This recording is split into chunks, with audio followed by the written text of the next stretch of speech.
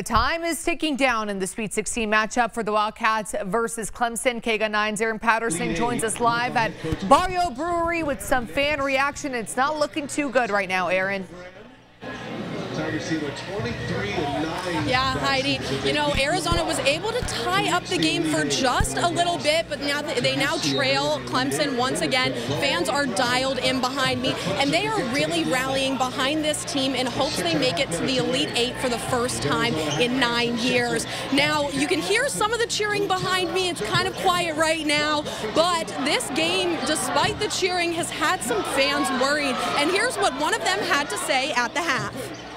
Pretty sad, like shocked. I mean, after what we went through last year, I mean, it's a slightly better caliber team that we're playing right now. So it's college basketball, baby. Like this, anything can happen in college basketball in March Madness.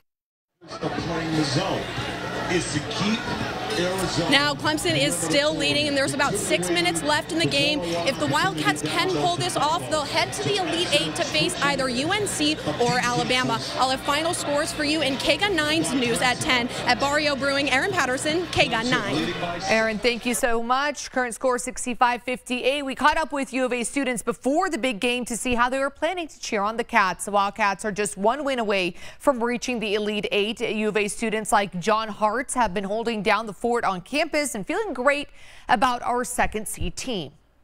Yeah, I'm excited. I'm hoping they'll take it. I know Clemson's doing really well this year in basketball, so I'm kind of worried about that. But overall, I think U of A's got it.